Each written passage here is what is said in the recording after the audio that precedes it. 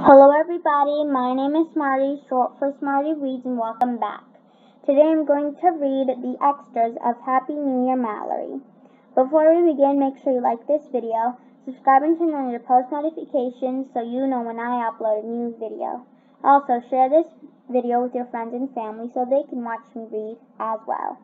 Other than that, let's begin. A special scrapbook. Marianne made a super special scrapbook of me for our winter reunion.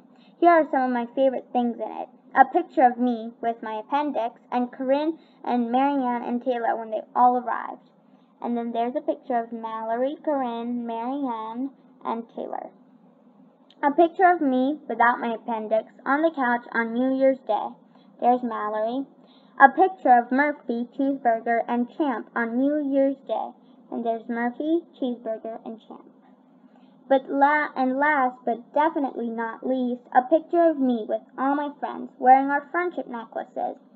And then there's Taylor, Mallory, Corinne, and Marianne.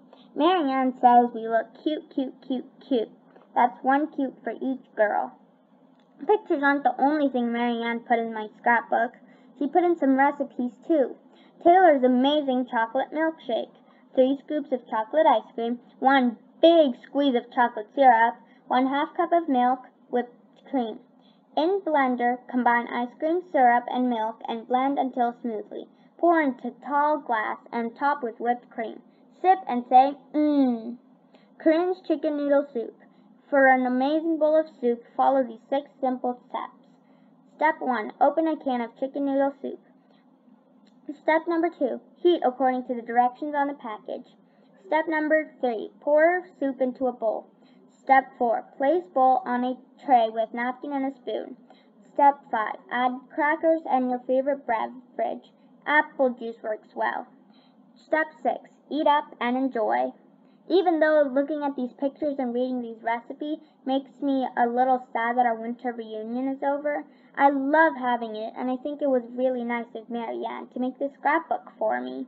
And the good news is, it would really come in handy. I won't see Corinne and Taylor until camp starts next summer, which is in exactly 5 months, 3 weeks, 2 days, and I'm not sure how many hours and minutes. But until then, at least I have a scrapbook to look at that's filled with lots of happy memories.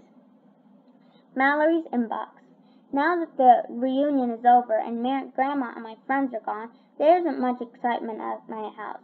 At least I have a full inbox. I am you. I miss you. Corinne loves green to Malgal.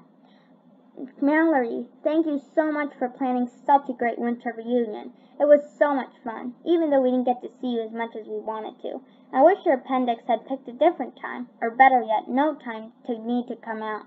I hope you're feeling much better. Love, Corinne. Subject, next summer. From Taylor Talks to Malgal Chatterbox, Corinne Loves Green. Mallory, Marianne, and Corinne. I'm so sad that our winter reunion is over. But guess what? It got me so excited for next summer at Camp Blue Lake. I can't believe we have to wait almost 6 whole months to be together again. I'll be counting the days, weeks, and minutes. I miss you already. Loads of love, Taylor. P.S. Mallory, tell Cheeseburger that I miss her too. Subject, going back to school, from Chatterbox and Board Boy. To Malgal. Mallory, we can't believe winter break is over and the snow has melted, and tomorrow we go back to school. There's only one thing we have to say about that. Boo-hoo, boo-hoo, boo-hoo. Actually, that was 3 things, but we felt like saying it. See you in the morning on the way to school. Marianne and Joey. P.S. Hey Mallory, it's Joey. I bet you can tell that Marianne wrote most of this email. Subject, I'm proud of you. From Max and Mallory's dad to Malgal. Mallory, I know it's a little unusual for me to send you an email, but I thought you might like getting one from your dad. I wanted to tell you how proud I am of you for making the best of a bad situation. I know it was no fun having your appendix out, especially when you were supposed to be having fun with your friends, but you said it best. You turned a lemon into a lemonade. That's my girl. I love you, Dad. An email from Mallory. Subject, starting a new year. From Malgal. too, anyone reading this letter, and that includes you. I just wanted to say Happy New Year. You never know what's going to happen when you start something new, especially something big like a year. I hope everything that happens to you this year is great, and if not, I hope you can find a okay way of dealing with it. If you want to do something special to kick off your year, you can try doing what I did and make a resolution to make things as great as you can make them, no matter what happens. If you don't want to do that, well, I'm sure you can think up something of your own. There are lots of good ways to start a new year. I can't believe I'm leaving behind a whole year, and in my case, an appendix too, and starting a new one. When I'm done with this email, I'm going straight to the wish pond on my street and making a wish that there will be lots of fun things to look forward to this year, and hopefully some surprises, the good kind too. I'm going to make the same wish for you. Happy New Year and big, huge hugs and kisses. Mallory. That's the end of that chapter. That's the end of the extras. I'll see you next time when I read a new book. Bye, everyone.